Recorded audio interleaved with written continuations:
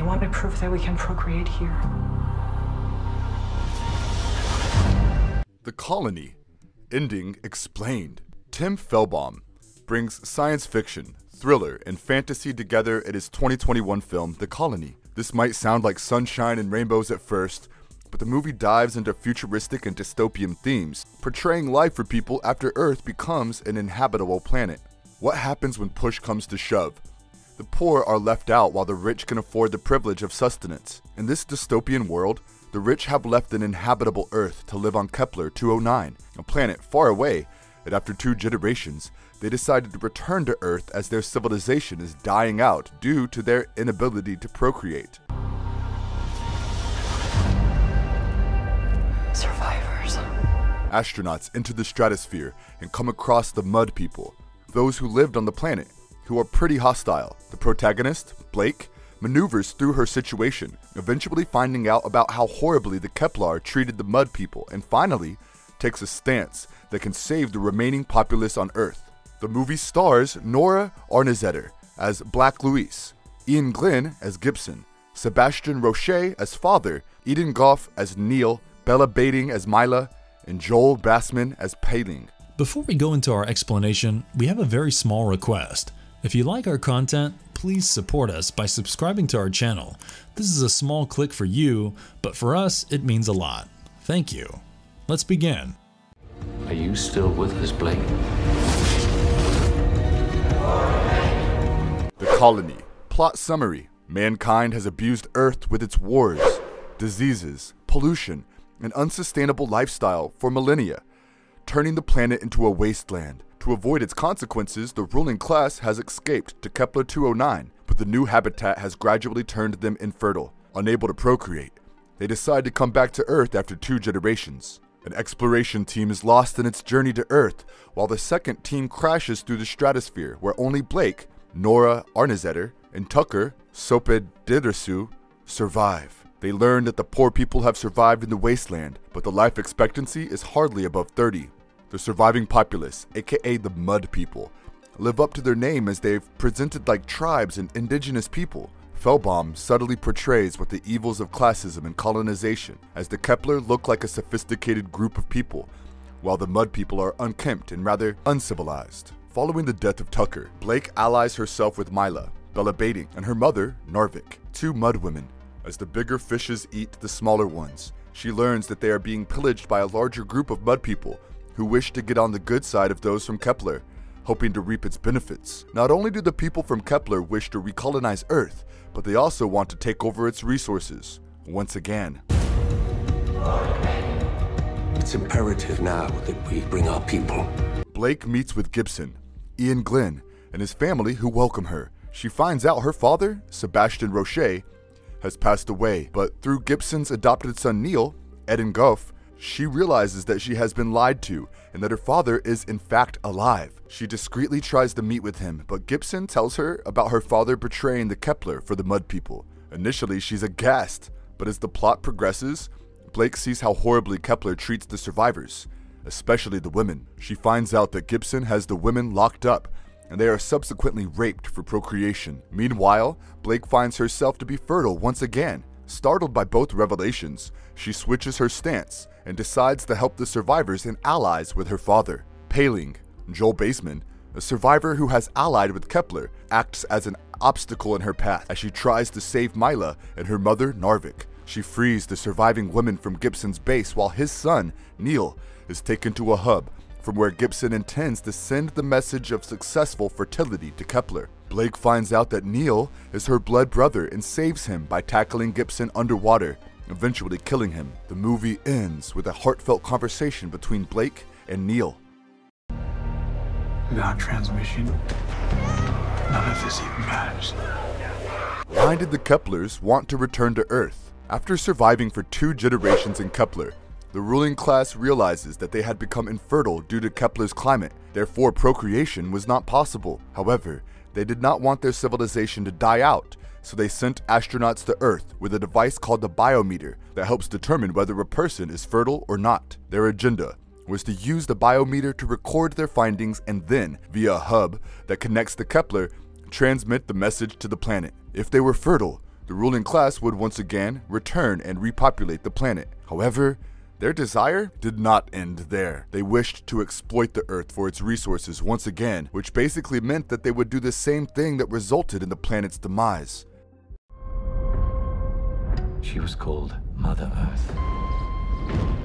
What was Blake's relationship with her father like? The protagonist, Blake, is shown to have a very loving relationship with her father. He was the one who would teach her about the Earth. He would tell her about trees, oxygen, fire, and the other elements such as wind, water, and earth. Before leaving for his expeditions, he handed Blake some matches that he was given to by his own father, asking her to light one of them as the second moon passed, while he would do the same. He promised that on lighting the last match, they would meet each other again. Blake hopes to find her father when she reaches Earth, but Gibson tells her about his demise. However, when Neil shows her a plant he has been growing, Blake asks him where he learnt about trees from. Neil tells her about a man who he talks to from the pipes, and Blake goes down there to find her father, but Gibson tells her about him betraying Kepler and leading a rebellion after falling in love with a mud woman. She turns her back on him for the betrayal, but eventually, on finding out about Kepler's treatment towards the women and their true intentions, follows her father's footsteps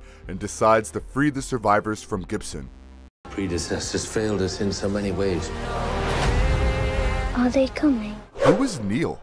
In the movie, the audience first meets Neil as Gibson's adopted child. While having dinner, Monet, Neil's mother, tells Blake about Neil's complicated birth and how Gibson had saved them. During her pregnancy, the umbilical cord had gotten wrapped around Neil's throat, but Gibson found Monet in pain and helped deliver the baby with C-section. He then tended to her wounds and made them his family. Gibson has attempted to turn Neil into his idea of a civilized, upper-class Kepler, even though his mother is one of the survivors. Neil had a secret relationship with Blake's father, communicating with him through the pipes and sending him gifts, such as his artworks of sea creatures. In return, Blake's father would educate him about the same things he would tell Blake about, such as the trees.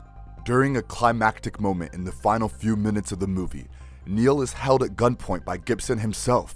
This is when Blake learns that Neil is her half-brother. As her father had allegedly fallen in love with a mud woman, Blake realizes that Neil is his child with Monet. She fights Gibson under the water to save Neil from being killed. Towards the end, she passes down the last matchstick, which she had not lit, to Neil. Keep an eye on her. My daughter. Where is she?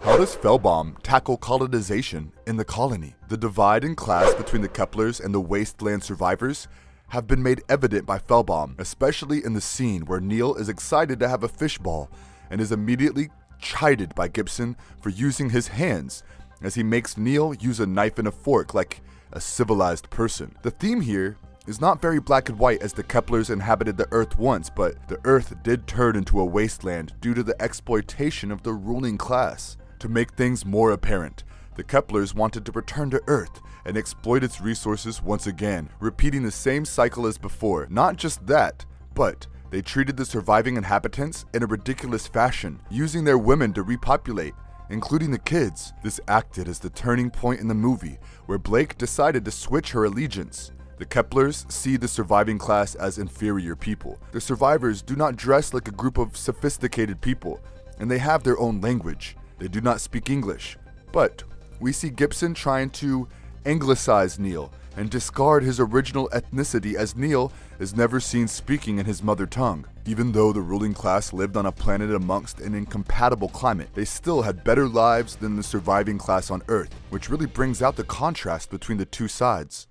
Technology efforts failed for both men and women. They want to prove that we can procreate here. What was life in Kepler like? During a scene where Blake meets several children via Gibson, they ask her questions about life in Kepler. There are no trees, no lakes, no rivers, and no nature. The people in Kepler have simulations where they can swim. They live in biodomes and use respirators to go out. A biodome mimics the climate of Earth scientifically, so that people can live there without the help of respirators. It is unknown as to how they were able to sustain the technology necessary for survival for almost 2 generations without any access to proper resources. Them being the ruling class acts as a plot armor for their sustainability in Kepler, but other than that, this is something that felt like a plot hole in this story. You came to Earth on the first mission. Are there other plot holes in the colony? Another massive plot hole in the movie is that of life without trees. Mankind needs oxygen to survive, and that's where trees come into play. Let's assume that the elite Keplers had enough resources to procure oxygen for their respiration. But even on Earth, there are no trees. And yet, there are inhabitants who live without external technological help. The idea of trees is a very prominent one for the plot, as Neil growing a tree helps Blake realize that her father is still alive. Towards the end of the movie, when Blake and Neil have a heartfelt conversation, they talk about seeing trees on Earth once again. It could be possible that due to a drastic change in climate, people have evolved their respiratory systems to survive in the present conditions, but once again, such a dramatic biological change is seemingly impossible within the course of only 2 generations.